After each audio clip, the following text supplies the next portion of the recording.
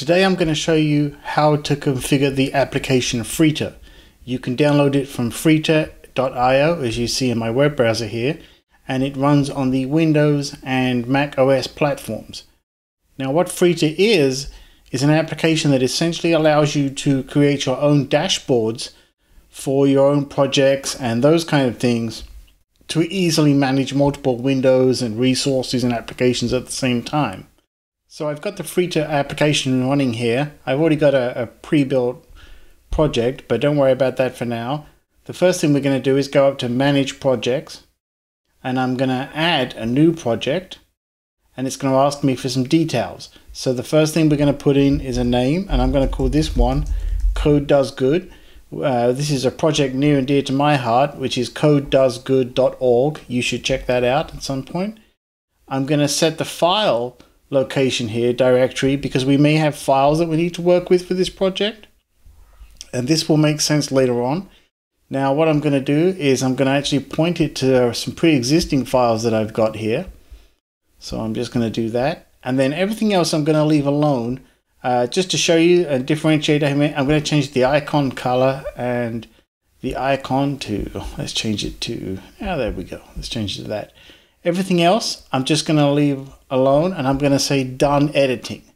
So this is we have a new project now up here on the list, Code Does Good. I'm just going to switch to that, and it's an empty layout. So now we need to start configuring the various options and the things that we want to see on this dashboard. Before I start configuring the dashboard, I'm just going to quickly run across these icons on the top row. On the left, we have our list of projects. Next, we have the Manage Projects, the button you saw earlier. Next along, we have a simple sort of Pomodoro type timer here. I'm not going to get into what that is. I just want to show that to you. We have a toolkit where you can configure basically shortcuts to apps on your system. So I've got, as you can see, Xcode, Tower, Idea, App Code, BB Edit. Basically in here you would put all the tools you use regularly with this project or in general. You can also add a list of commands. I don't have any set up here at the moment. You can also add a series of links you need to go to. So I've got, for my dashboard, for my website, I've got 2 links there to quickly go to those. And then you can also do some searching. So for now, that's the top menu. Next up is this Edit Layout button. And what this does, it puts us in edit mode to configure items for our dashboard. So let's go ahead and start doing that. So I'm going to click the Edit Layout button, and that puts us in edit mode where we can create widgets, and a widget does a particular thing. So for example, and I'll also add here quickly that you can put some tabs. So you may find you have more widgets that you need than you can fit in your screen space, and you can take care of that by adding extra dashboard tabs, and we'll get into that and how I use those. But let's go ahead and look at the Add Widget list. So as you can see, there are various different types of widgets that you can work with. You can also just hover over here and it'll give you a quick explanation of what each of the widget types are. One of the ones we're going to go with here is we're going to use a File Explorer. So I'm just going to tap on File Explorer and it brings up a list. So you remember how we configured the project to use a particular folder on the machine, and now we're seeing the files within that folder. And I can go to a corner here and I can just resize this widget, and you can see it sort of jumps to different pre-built sizes, and I'm just going to make it about this big and let go. We can of course also just move them around. It's like a grid system, but I'm going to leave it in this corner here, and you can see it has a list of the files. Now there is also the ability to copy and paste this widget if you need multiple copies for any particular reason. And there's also the option to configure widgets. So I'm just going to click on there, and when I do that, you can see that it's going to give us options, and these options are going to change based on the widget type. In this example, it's going to use the root directory of the project that I pointed to earlier, but I actually could reconfigure and overrule that here if I wanted to. I can also create rules for various situations. So let's go ahead and create one of those, and I'm going to say to add a rule, and I'm just going to answer a series of questions, and it's going to be files, and the extension of the file is equal to, and I'm going to go with MD, so you can see it's highlighting here all the MD files. And I'm going to say when you double click it, I want to open in BBEdit to edit those files. Notice this is the list of tools that I had pre-configured earlier. I'll show you how to add tools to that list in a little while. And going down here, I'm going to leave the color as blue, and I'm just going to say finish. And then I'm going to say finish editing, and now here's our layout with our widget. And on these rules, as you can see, they're highlighted blue, and if I was to double click one of these, it would open that file in BBEdit. Let's go ahead and go back to edit layout, and let's go ahead and add another widget. This time we'll add a web page. So when I do that, it adds this web page widget. I'm just going to go ahead and make it a little bigger,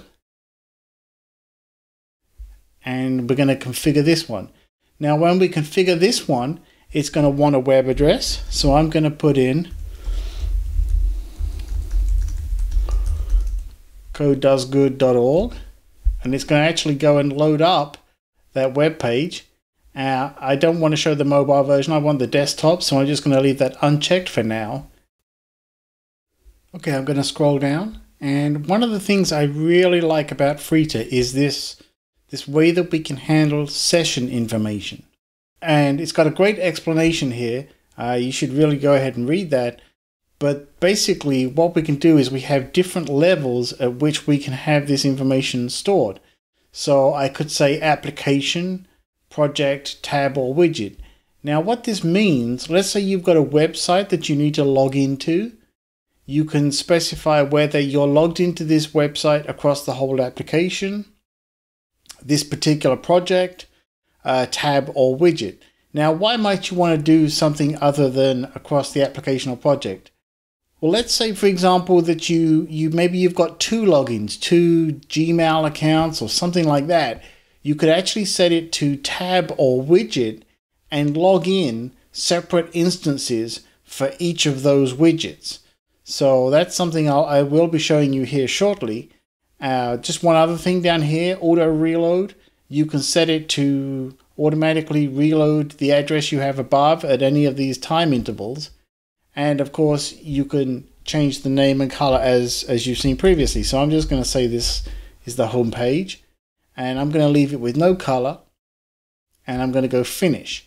So here's now we've got two widgets, and if I go finish editing, you can see, I can scroll and everything else. They're basically two independent widgets here. You also have extra widget options on the toolbar here for the web page one. You can go to the start page. And of course, you can navigate basically like any web browser. You can open it in an external web browser. You can copy the address, and you can do this full window. Now, when you do full window, it does exactly what it says. It fills the entire tab with this window, and I can just tap here to exit and go back again. Now, let's do something a little different here. I'm going to go in and say edit layout, and I'm actually going to resize this one just a little bit. I'm going to change it to this size here, and now I'm going to copy this widget and I'm going to paste it. I'm just going to resize it, and for this one I'm going to say configure widget. So if you're a web designer, you're going to love this one. I can say show me the mobile version and go finish.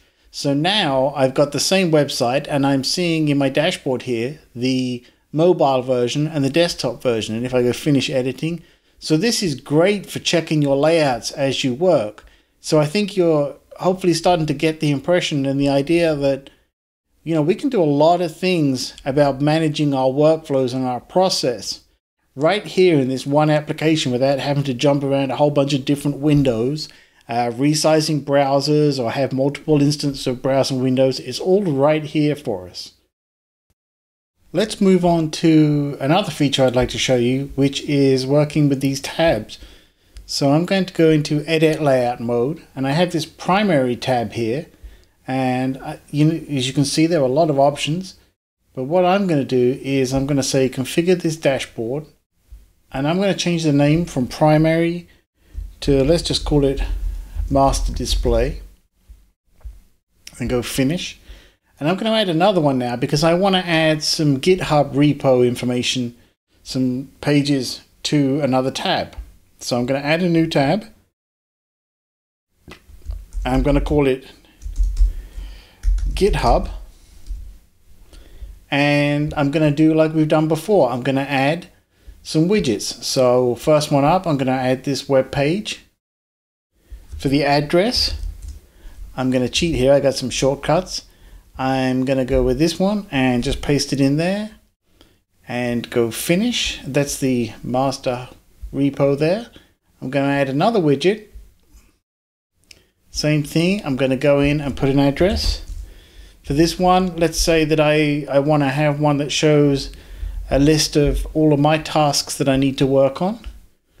Looks like I have some tasks to complete there. Let's make these a little bigger, so I can always see my task list here. Let's go ahead and add another widget, but this time let's do a different one. So I'm going to do a to-do list, and I'm just going to put this one in the corner here. I'm going to make it a little wider, and let's go ahead and configure it. So a to-do list is exactly what it says. It's a simple to-do list that you can check off and add items to. I'm just going to change this to an orange border, leave it at that, and say finish. And let's do another one as well. Let's see, why don't we go ahead and add a text widget. And I'm just going to make this one a little wider here and configure this. Basically for this one, it's just a title and a color that you can put in. And do that and finish editing. So now here's my dashboard. So let's just try these ones out quickly. Let's go ahead. You can see I can do an add an item here or mark them all as incomplete. So let's just tap here and add an item. And let's say I need to work on your tasks. Let's add another one and let's just say update tickets. And then in the text one, it's basically a freeform text field. So what I can do is I could put in here anything I want. Let's say I'm in a meeting and I need to take some notes. You can just put in anything that you need. So maybe you're just going to put temporarily information in here and transfer those notes later on. And just a note for myself that says transfer these notes. So there's some basic widgets and a layout on here. Now, as I look again, I'm thinking, they're a little cramped in here. So what I'm going to do is, instead of having, these sort of pages here where I've got to scroll around, I'm going to actually just create a new tab, I think, and move these over to their own separate full windows. So I'm going to say edit layout. I'm going to take this tab and I'm going to copy the widget. I'm going to, actually, let's use another feature. So what I can do is I can actually copy this dashboard, this tab. So what I could do is I could say show all of me the options. I could say copy dashboard, and then I'm going to add a new one. And what I'm going to do now is I'm going to paste dashboard. I'm going to paste that one right there. Actually, sorry, here it is over here. So we can get rid of this one. Let's just remove that one. So now I've got two copies of the same one. If I just click on here, you can see there are basically two copies. Saves me doing a whole bunch of work. Let's just get rid of these two widgets from this one. Actually, let's go ahead and get rid of this one as well. Let's make this one a lot wider so I can see everything that's going on. And let's change the size to be bigger there as well and go finish editing. So now you can see that was a quick way that I've done this without having to reconfigure it. We got this one, a normal one, a bigger one, sorry, and then my master display. So this is really the basics of working with the dashboards. In the next video, I'll move on to some of the other features, like setting up the toolkits and those kind of things, because I think we've covered enough in this video to get you started. So be sure to look out for the next video at peterwitham.com.